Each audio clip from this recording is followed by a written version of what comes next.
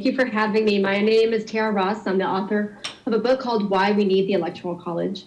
And it's something I've discovered most Americans have no idea why we need the Electoral College, unfortunately, because our schools have not taught it very well. People think that maybe we have the Electoral College because travel was hard in the 1700s, or communication was poor, or slavery, or because the founders were elitists who just didn't trust the people.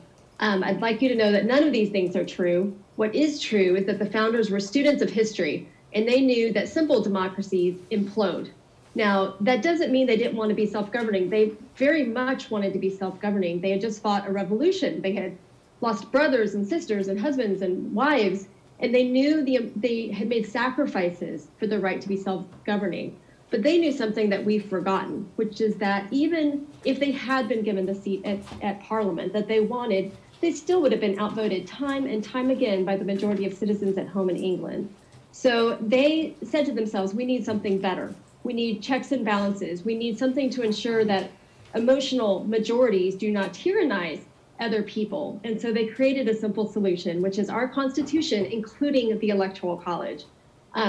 We are self-governing in this country. Federal majorities do rule, but we also have checks and balances and hurdles to slow down emotional mobs or just kind of irrational in the heat of the moment kind of decisions. The Electoral College is one of these devices.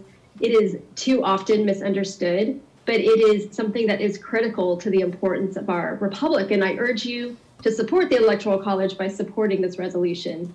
I will just wrap up by saying something that John F. Kennedy said on the floor of the Senate. He was, as a senator, he was a fan of the Electoral College, and he said, we have a solar system of governmental power.